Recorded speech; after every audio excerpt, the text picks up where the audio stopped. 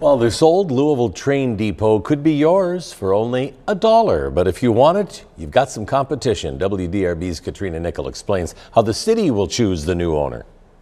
There's not a lot that just $1 can get you today, but if there is one thing, it is this former train depot, train car, and nearly 4 acres of land it all sits on.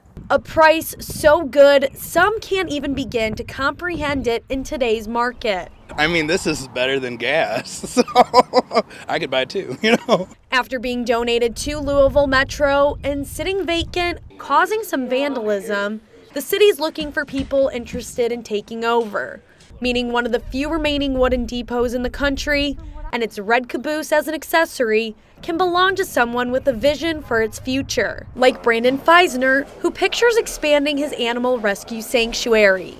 To be 7 miles from the center of a city and have an opportunity to have a farmed animal sanctuary where people can come and interact with those kind of animals and really see and learn and experience that, it just doesn't exist. Or David Holt, who could grow his media company to host events. Maybe add like some excitement throwing different events, community engagement events, possibly turning this into like a smaller version of like a Coachella. Even with its crooked floors, broken windows, and spray-painted insides, potential bidders are prepared to put a little elbow grease into the property if it means they can make their entrepreneur dreams come true. It's not about us and what it will do for us.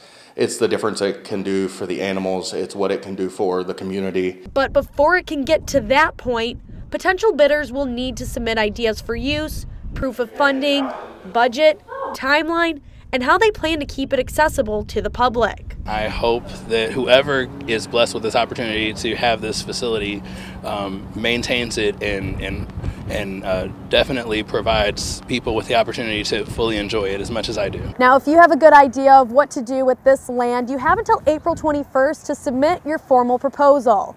In Louisville, Katrina Nickel, WDRB News.